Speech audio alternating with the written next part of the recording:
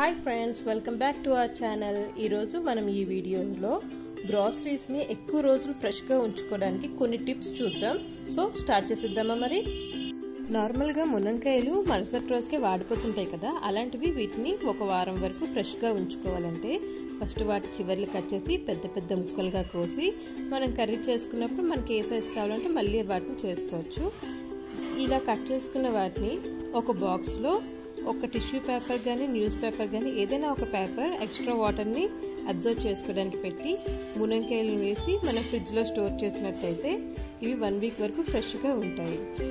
అలాగే lemon 1 month వరకు ఫ్రెష్గా ఉండాలంటే ఒక పేపర్లోని లెమన్ని ర్యాప్ చేసుకొని, అది ఏ పేపర్ అయినా పర్లేదండి, మనం వాష్ చేస్తాం కాబట్టి దీన్ని పాలిథిన్లో ఇలా ర్యాప్ చేసిన అన్ని లెమన్స్ని పాలిథిన్లో ప్యాక్ చేసి బాక్స్లో పెట్టి ఫ్రిడ్జ్లో స్టోర్ చేసుకుంటే 1 మంత్ వరకు కూడా ఈ ఫ్రెష్నెస్ పోదండి. ఒకసారి ట్రై చేసి చూడండి.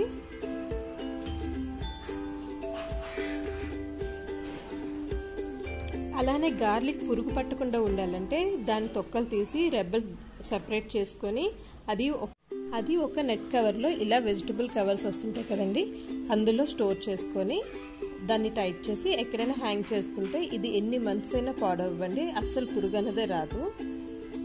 ఇలానే ఫ్రెష్ పల్లీల్ని కనుక మనం షాప్ నుంచి తీసుకురాగానే దాన్ని సిమ్లో బాగా రోస్ట్ చేసుకొని చల్లారబెట్టుకొని ఒక బాక్స్లో స్టోర్ చేసుకున్నట్టయితే ఎన్ని మంత్స్ అయినా కూడా దాని టేస్ట్ మారదండి.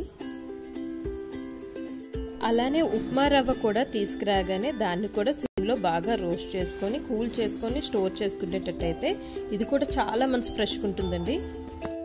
వెర్మిసెల్లికి కూడా సేమ్ ప్రాసెస్ అండి, కాకపోతే దీన్ని ఫ్రై చేసేటప్పుడు కొంచెం గీ యాడ్ చేసుకొని ఫ్రై చేసుకొని అది కూల్ అయ్యాక స్టోర్ చేసుకున్నట్టయితే మనం సేమియా చేసుకోవాలని ఉప్మా చేసుకోవాలని ఇది ఆల్రెడీ రోస్ట్ అయి ఉంటుంది కాబట్టి చాలా ఫాస్ట్గా రెడీ చేసుకోవచ్చు. చూసారు కదా, మనం ఇలా రోస్ట్ చేసుకొని దాన్ని కూల్ చేసుకొని ఇలా కంటైనర్లో స్టోర్ చేసుకొని ఎన్ని మంత్స్ అయినా ఉంచుకోవచ్చు. ఏ పప్పు అయినా సరే తేవగానే దాన్ని ఒక రోజంతా ఎండలో పెట్టి స్టోర్ చేసుకున్నట్టయితే చాలా మంత్స్ నిల్వ ఉంటుందండి. అలానే రైస్ని ఎక్కువ రోజులు పురుగు పట్టకుండా నిల్వ ఉంచుకోవాలంటే మనం ఇలా 8 to 10 క్లోవ్స్ని ఒక చిన్న కాటన్ క్లాత్లో కట్టుకొని దాన్ని మనం రైస్లో పెట్టుకోవాలి. ఇప్పుడు ఇదే శాక్ని మనం మళ్ళీ కొత్త రైస్ కొనుక్కున్నప్పుడు కూడా వాడుకోవచ్చు, అంటే నో వేస్టేజ్ అనమాట. సో మీకు ఈ వీడియో నచ్చినట్టయితే లైక్ చేయండి, షేర్ చేయండి, కామెంట్ చేయండి, సబ్స్క్రైబ్ చేసుకోవడం మర్చిపోకండి. Thank you.